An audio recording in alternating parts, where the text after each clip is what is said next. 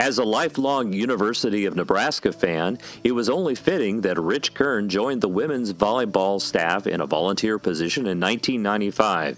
He had one goal: develop a website dedicated to fans. He not only made a platform that helped Nebraska volleyball and its fan base, but all of college volleyball in general.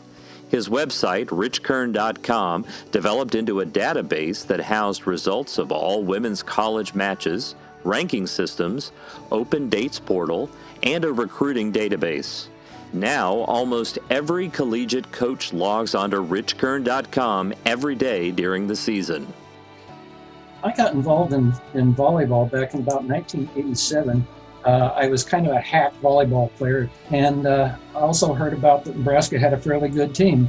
And so I went to my first game, and I just absolutely fell in love with the sport. And Nebraska was really good, and obviously they had a good coach. And once I started going to the first Husker game, I never missed a home game for almost 20 years.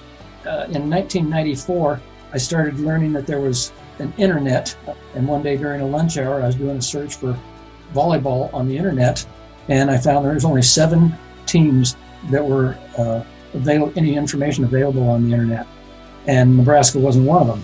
But the first 2 years, I just did it strictly for Husker volleyball, and that was just putting basically their press releases up on the internet. In 1997, I put up my first list of scores for the top 25, because you just couldn't hardly, even back then, you couldn't get scores very easily. Then in 1998, I decided to expand that to all Division I.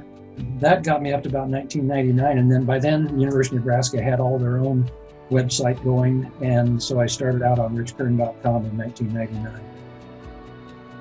It didn't strike me that it could actually be a business for quite some time, and so that was just a toy for me. That's why I named it richkern.com.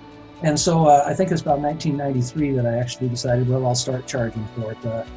And I got a lot of negative feedback from people. They said, going for all the money, you know, and it wasn't my intention at all. I just had to start covering my expenses. The RKPI is my simulation of what the NCAA's RPI is.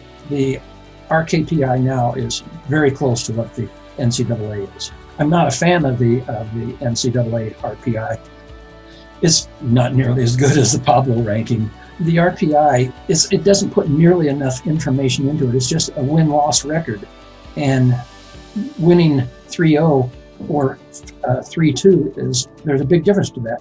But since that is what they use significantly in their choices for the teams, then it's valuable to the coaches and the fans. I hope I've had a positive impact. I never thought of this as going into it as a business, or it was just something for me to play with. It's just a way of trying to do what I can for the sport. And it's just been good for me, and I want to be good for it if I can.